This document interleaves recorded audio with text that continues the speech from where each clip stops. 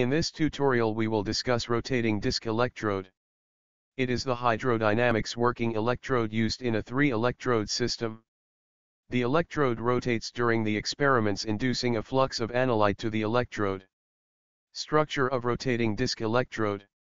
The electrodes includes a conductive disc embedded in an inert non-conductive polymer or resin that can be attached to an electric motor that has very fine control of the electrode's rotation rate.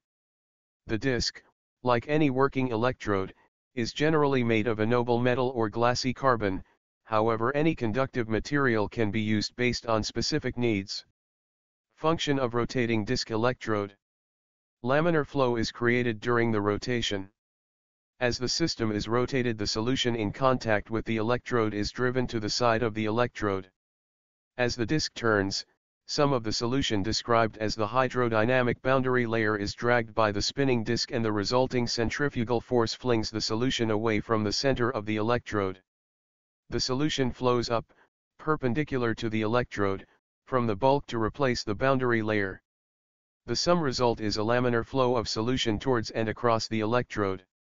The rates of the solution flow can be controlled by the electrode's angular velocity and modeled mathematically.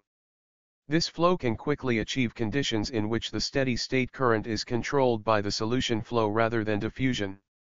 This is a contrast to still and unstirred experiments such as cyclic voltammetry, where the steady-state current is limited by the diffusion of species in solution. By running linear sweep voltammetry and other experiments at various rotation rates, different electrochemical phenomenon can be investigated, including multi-electron transfer, the kinetics of a slow electron transfer, adsorption or desorption steps, and electrochemical reaction mechanisms.